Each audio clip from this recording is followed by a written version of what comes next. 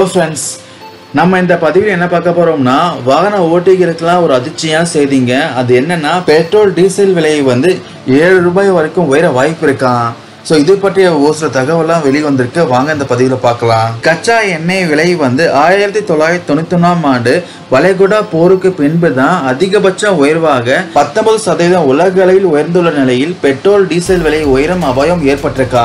Saudi அரேபியாவின் அரசு எண்ணெய் நிறுவனமான ஆராம்கோவின் கிடங்குகளில் பார்த்தீங்கன்னா தீவிரவாதிகள் ட்ரோன்கள் மூலம் நடத்திய தாக்குதலில் அந்நாட்டு உற்பத்தியில் பார்த்தீங்கன்னா 60% கச்சா எண்ணெய்லாம் வந்து தீயில் கருகி நாசமானதா. இந்நிலையில் இந்த தகவலுக்கு பின்பு நேற்று தொடங்கிய முதல் சந்தையில் கச்சா எண்ணெய் விலை பார்த்தீங்கன்னா பேரல் ஒன்றுக்கு $60.26 இருந்து $71.57 உயர்ந்திருக்கு. நேற்று ஒரே நாளில் ஏற்பட்ட 19% உயர்வு வந்து 1991ஆம் ஆண்டு வளைகுடா போருக்கு பின் அதிகபட்ச உயர்வாகும். கடந்த 1991ஆம் ஆண்டு ஈராக் கூவை மீது படையெடுத்த போது இரு நாடுகளுக்கும் ஏற்பட்ட எண்ணெய் உற்பத்தி இழப்பு மற்றும் 1979இல் ஈரானில் இஸ்லாமிய புரட்சியின் போது ஏற்பட்ட எண்ணெய் உற்பத்தி இழப்பு, இவை எல்லா இழப்பை விட சவுதியின் தற்போதைய இழப்பு அதிகம் என சர்வதேச எரிசக்தி முகமை தெரிவித்துள்ளது. இந்நிலையில் இந்தியா தனது கச்சா எண்ணெய் தேவையில் பார்த்தீங்கன்னா 83% வெளிநாடுகளில் இருந்துதான் இறக்குமதி செய்து வருகிறது.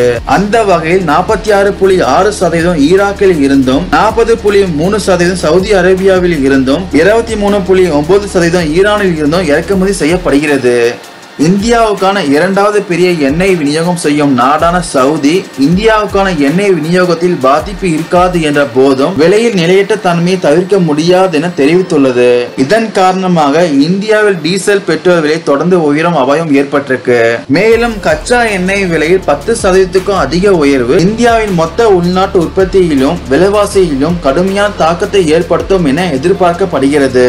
இந்தியாவில் 1 லிட்டர் பெட்ரோல் மற்றும் டீசல் விலை பார்த்தீங்கன்னா சுமார் ₹7 வரை உயரலாம் என எதிர்பார்க்கப்படுகிறது. சர்வதேச அளவில் எரிபொருள் விலை தொடர்ந்து அதிகரித்துக் கொண்டுள்ள நிலையில் இங்கு 10% எரிபொருள் விலை அதிகரிக்கிறது எனில் அதன் மாதம் எரிபொருள் கட்டணத்தில் கூடுதலாக ₹50 கோடி செலுத்த வேண்டியிருக்கும். அதோடு தற்போதைக்கு உடனடி விளைவு எதுவும் இல்லை என்றாலும் இன்னும் விலை அதிகரித்துக் கொண்டு இருந்தால் விமான கட்டணங்களை உயர்த்த வேண்டியிருக்கும் என சொல்லிட்டு இருக்காங்க. இந்த பதிவில் நான் கூடுதல் தகவல் குறித்து கருத்துக்கள் ஏதாச்சும் இருந்துச்சுன்னா கமெண்ட் செக்ஷன்ல பதிவு பண்ணுங்க. இந்த தகவல்கள் உங்களுக்கு பயனுள்ளதா இருக்கும் நினைக்கிறேன். Thank you friends.